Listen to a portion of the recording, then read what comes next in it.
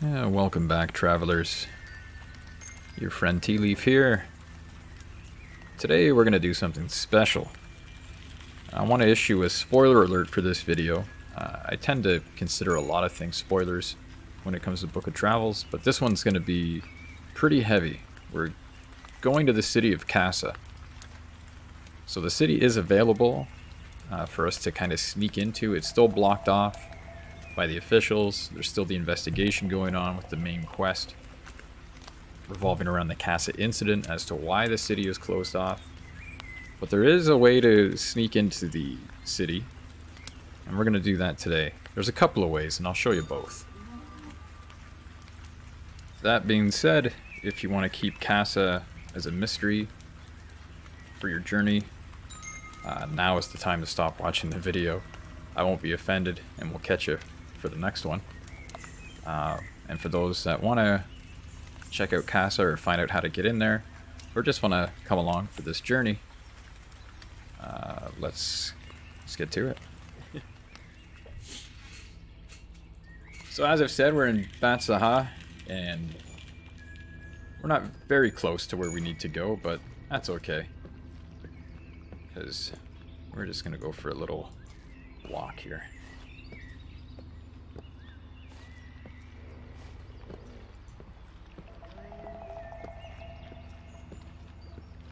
And again, I won't get into the quest or anything revolving around Kasa. I'll leave that for you to either explore on your own or to look up a guide. I'll be honest, I had to look up a guide on that quest. It was pretty difficult, I found, to sort out just on my own.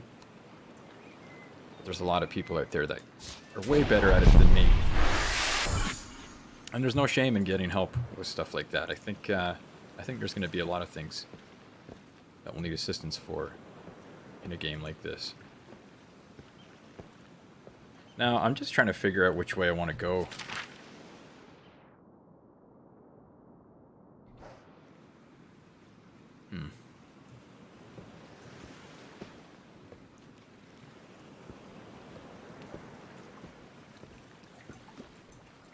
I think we'll take the boat here.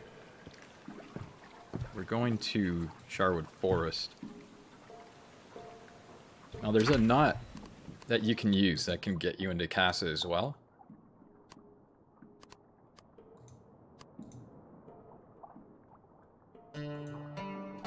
This one. It's called the Veiled Gate. I can make a video on where I got this. I'm not going to do that today, but there's a merchant that appears underneath a tree that can sell you this. And all it does is it makes a gate kind of similar to the Kalim's Gate, but it takes you to a random place. You know how Kalim's Gate will take you back here to Batsaha, to the Dandelion Temple to be exact. Veiled Gate is just random. It'll take you to random places, so you might end up in the Pavilion, the Jade Urn Pavilion. You might end up in Crossings. It's kind of just a fun way to explore the map and end up in random areas. And what players had discovered was that one of the random areas that it took you to was inside the City of Kasa. So of course, once players started discovering that, you know, we went to town, myself included. I was using that gate. It took me probably over, I'm not kidding, a dozen tries, maybe close to 20 tries before I got into Kasa. And then I realized there's an easier way. And we'll show that.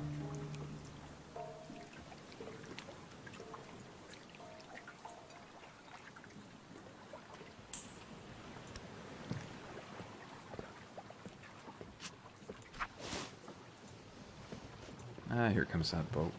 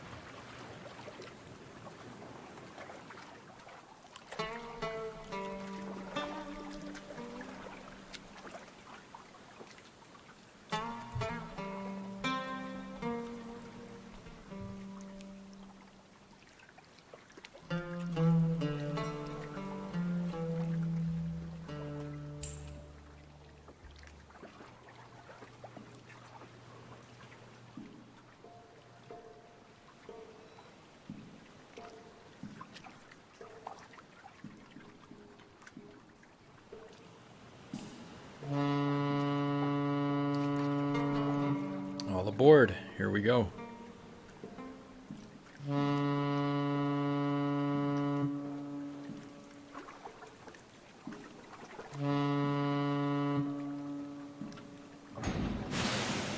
And we're off.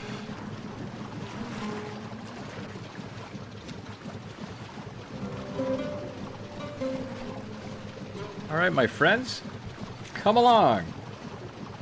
Let's go to Kasa.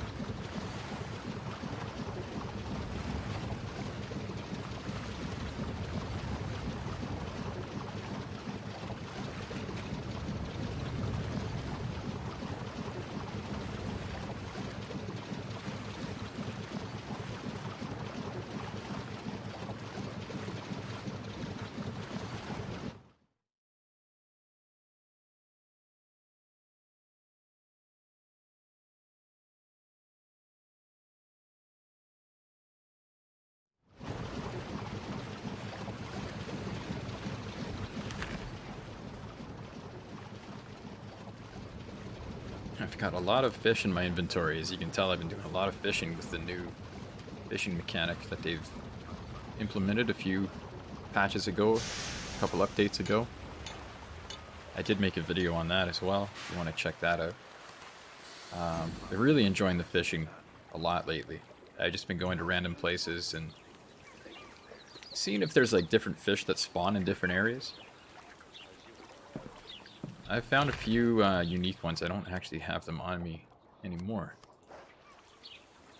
But, yeah, I'm finding some really cool stuff.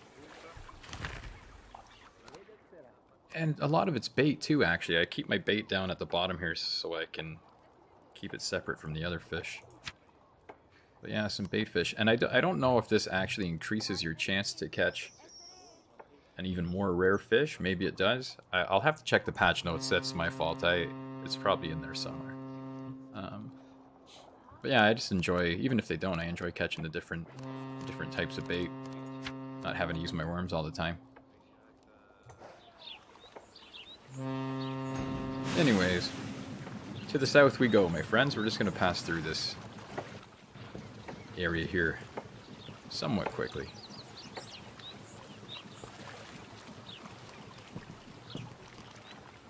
One of my favorite things to do here is just to teleport myself across the water. I love doing that. Fold is still my favorite knot, my favorite spell.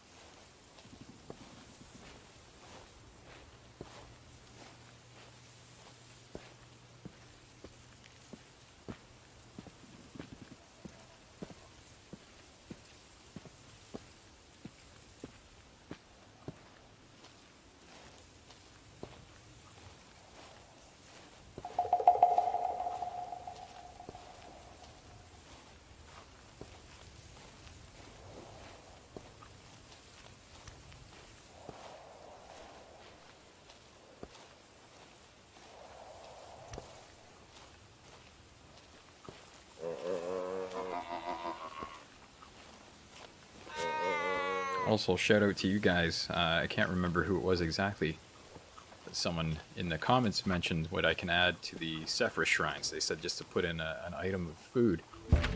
So that's what I use most of my fish for as well. Ones that aren't too costly.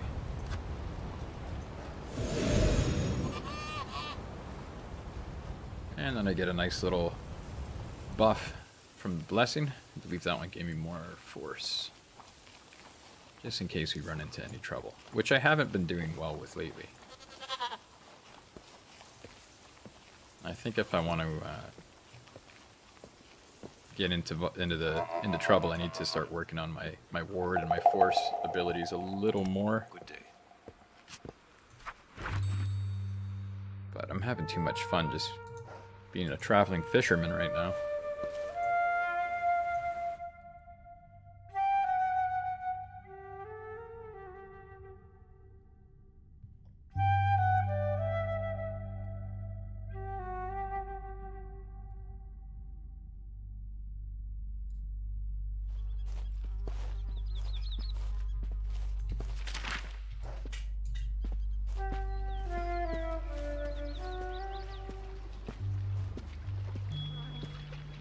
So we'll continue along through Kiro Orchard, just continue heading south from here.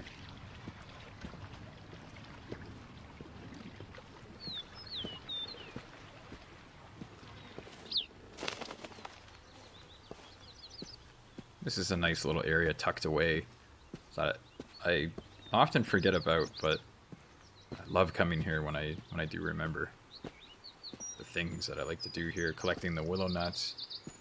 The fishing is great. And you can collect fall gems too, amongst other things.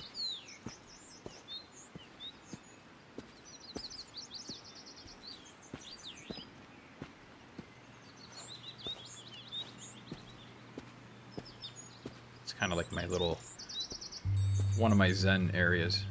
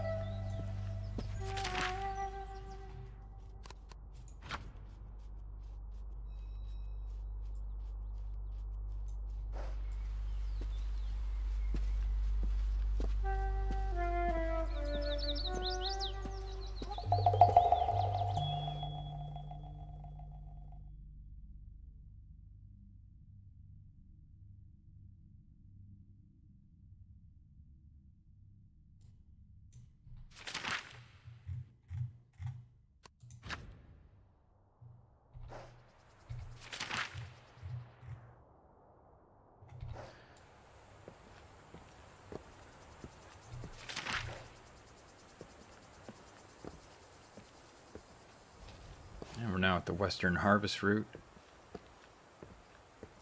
And I've just realized I've definitely taken the longer path. But I don't mind if you don't mind.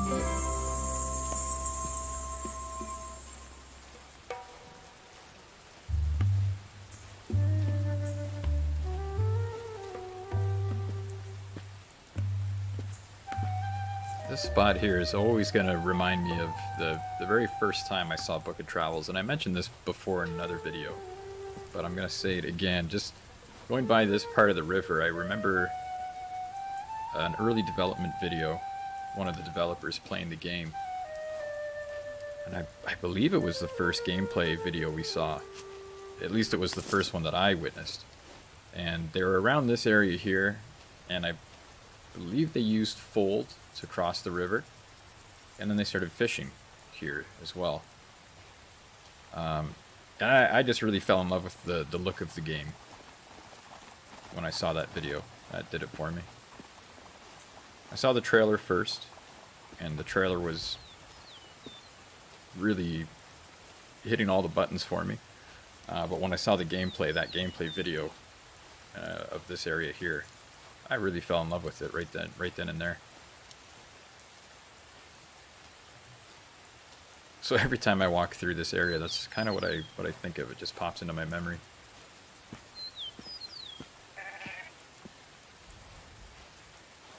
And the Western Harvester is actually a really underrated place to travel, especially at nighttime. There can be a lot of different things going on down here.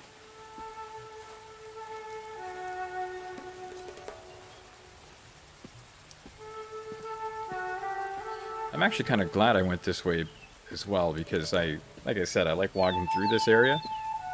And the next area that we're coming up to, the Mistkeeper's Toe, is a really nice area to explore as well.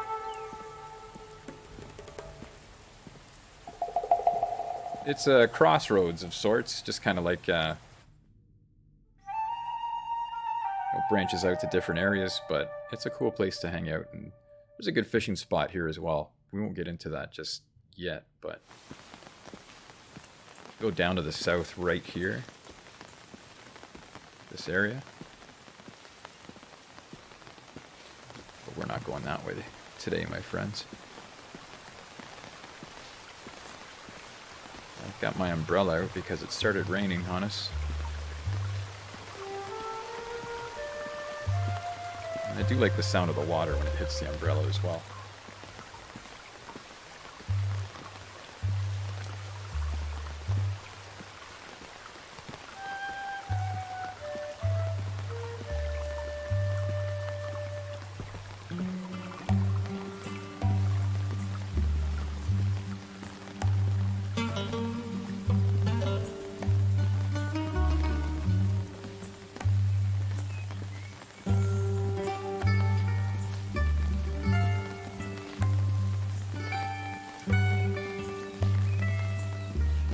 Hey, who's this?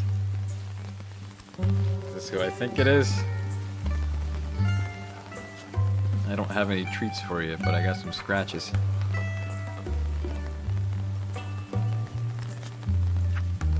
It is Flick. I thought so.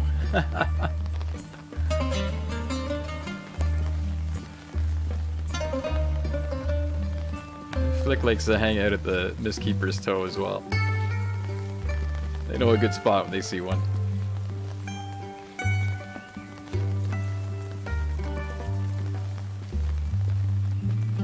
If anyone doesn't know, Flick is the resident cat at Might and Delight. I believe it was a homeless cat. I think it was a cat they brought in off the streets. And they just keep it at the studio, which I think is amazing. I'm a cat guy. I'm a dog guy, a cat guy, every animal type of guy, just like animals, period. I think that's great. So it's fun to run into him in the game. Or her. I'm not sure if it's a he or a her, to be honest.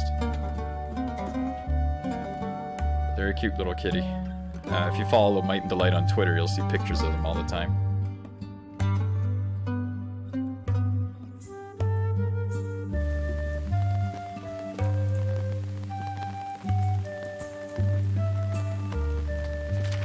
Here we are, my friends. This is where we want to be. Now this is an interesting place, probably the most interesting place for me to come and explore. So many things happening here. What we're going to do is we're going to head all the way down to the south here.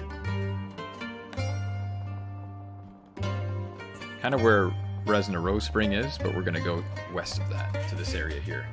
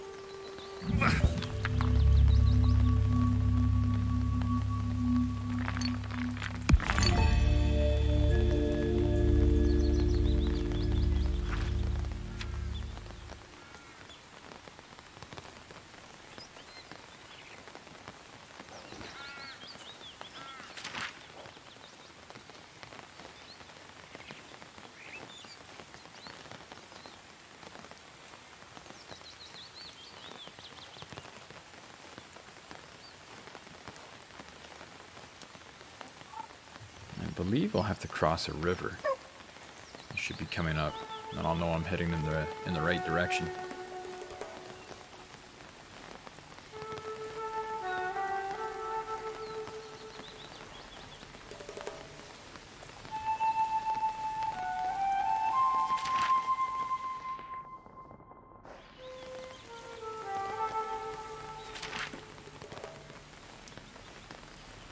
No, I apologize. There's no river. I was thinking of a different spot. I think I was thinking of the Jade Urn that has the rivers, but we're nearing the area that I want to take you to here.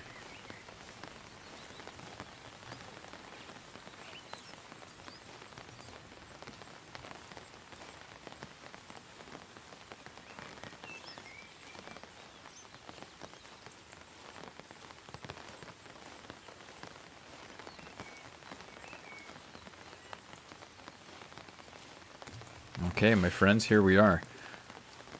Now you'll see, let's show you this part of the map right here on the edge. Right, the Jade Urn Depths in Sharwood Forest, so southwestern corner. And you'll notice there's a bandit up here. I believe he's sleeping. You don't have to talk to them, especially if you're nervous. The smuggler is sleeping, yeah, so we're good. Now there's a gate here. I don't know how long this gate has been here for, but it seems to be here every time I come here now. And this, my friends, is what is going to take us to Kasa. So go ahead while this smuggler is sleeping. Activate the gate. And hold on to your butts.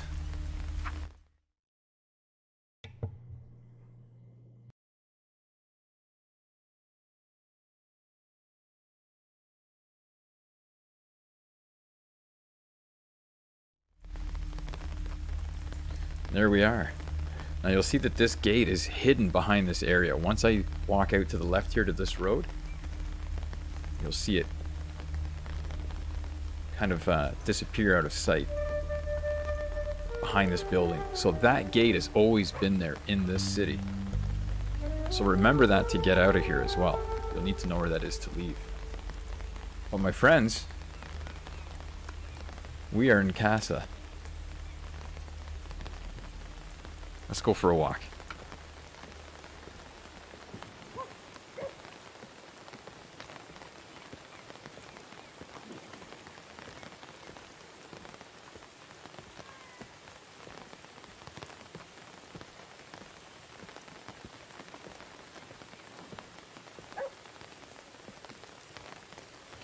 Now, if you go up this way, there are some merchants that you can talk to and trade with.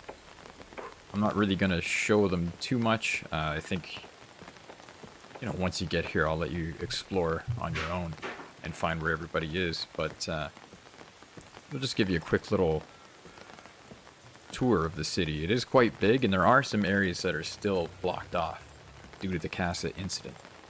So you can't leave through the main gate. You can't access the residential side of the map, which is over here. There's a guard here that blocks this, but feel free to walk around and explore. I mean, I haven't discovered everything here. I'm sure there's a lot going down.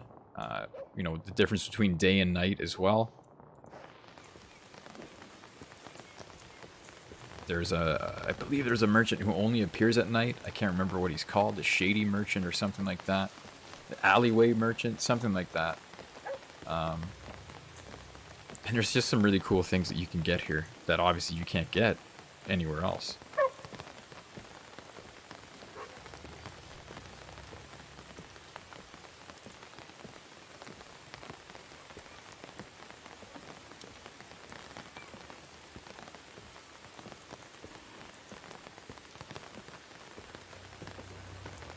And I love the old, like, stonework, the way everything looks here. And it really has me excited for more of Kasa, for more of the map to expand, things like that. Obviously, I want the stability of the game, the mechanics, and everything to be smooth and run perfect before we get too far ahead of ourselves. But at the same time, I'm excited for that new content. So this is a really cool area to hang out here. There's a dock over here that you can fish off of. There's a bunch of kids running around here. And this is a good fishing spot here, I find, that I like to hang out at. But yeah, my friends, that is it. That is how you get to Kasa. So I'm going to put up a little shelter here at my favorite fishing spot, or one of my favorite fishing spots.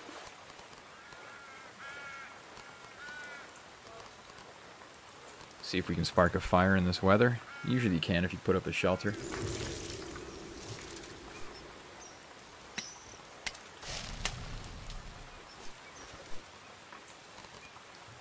Perfect. We'll have some tea.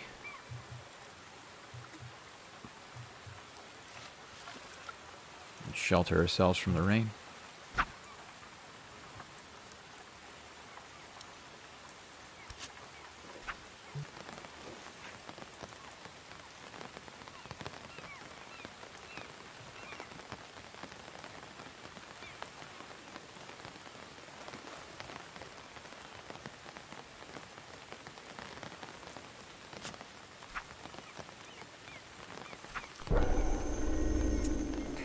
There we go.